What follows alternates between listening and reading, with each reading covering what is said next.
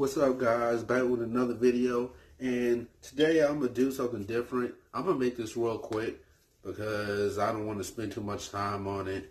And the other day, this is not a review or anything like that, but the other day I was watching behind the scenes of Shazam, which is one of my favorite movies of 2019, which was a lot better than I expected it to be. And when I was rewatching that, when I was watching the behind the scenes stuff, I was like, this is how a DC movie should be done. I was just thinking, if they would have if they would have focused on the actual story in the beginning and not trying to rush things so quickly to form a universe to catch up with Marvel, then their movies would have came out a lot better. However, now that Zack Snyder is gone, they have more of a chance to think about that, and they're actually planning out their stories ahead of time. They're not trying to rush anything. They're taking their time with it and then focusing on the stories, developing the characters, and it's a lot better now, right now, than it was before when they were depending on a single person for a whole universe, and that's just not right at all. So I'm planning out my own universe, my own DCEU universe, if it's still called that, and I will be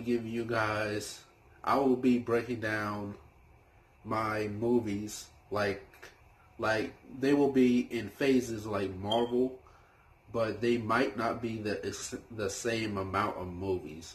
Like, for example, in phase 1 of Marvel, it was, I believe, 6 movies, I think. Iron Man 2, Incredible Hulk, Captain America, Thor, and the Avengers. Yeah, there was 6 in the first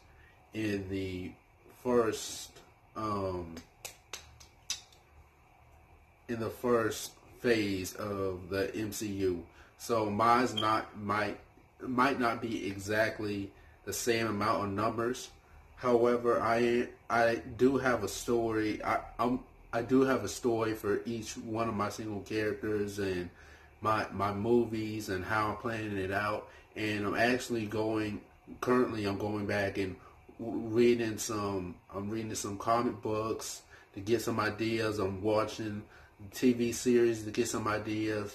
If I'm stuck, like right now, I'm working on one of my Flash movies, and some ideas might stay the same, some might change.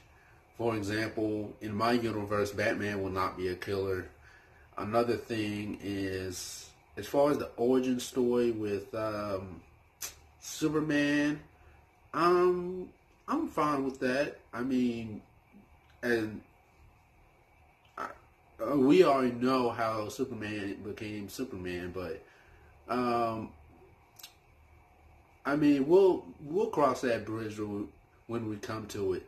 But however, I will be breaking down in the next few weeks or so, or next couple of months or so, or whenever I get to it, I'll be breaking down the movies for each phases, and I won't be doing all the movies in one video. I'll break down what the movie is, which movie will start the phase, and go through and go from there, and who the villain will be, what the plot is, stuff like that.